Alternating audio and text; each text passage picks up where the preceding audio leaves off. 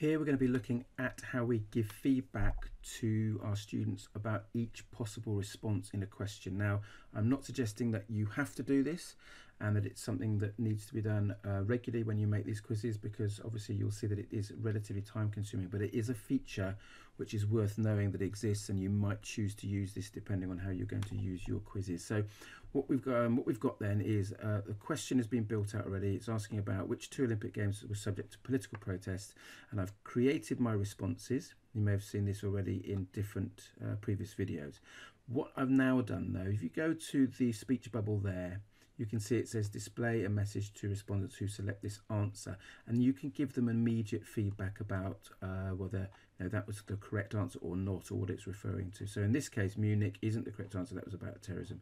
Los Angeles, that's correct. Berlin, political propaganda, and so on. So I can build in some responses for each, or some feedback for each of the responses that potentially a student might make. Now, let's have a look at what that looks like for the student user experience when they come to do this. So I'm just going to quickly do this. I'm going to preview. This is a mock quiz, so let's just imagine that I'm a student doing this. I'm just going to put in any silly answers just for the sake of this. Now, this is the question we were referring to.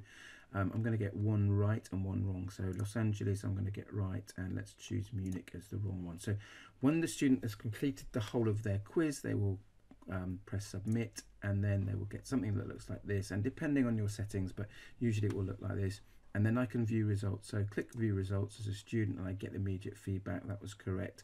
This one is wrong, and that's telling me what the correct answer was. That was correct. And this is the one I'm interested in now. So look, I chose Munich, and this told me that that was terrorism, so that's not right. And Los Angeles I chose, and I've got that right, and that's telling me that's correct again. And you obviously could put some more relevant or meaningful detail in there rather than that's correct, because obviously I'm being told that by the tick. And then I'm similarly being told here that Moscow is the correct response, even though I didn't choose it.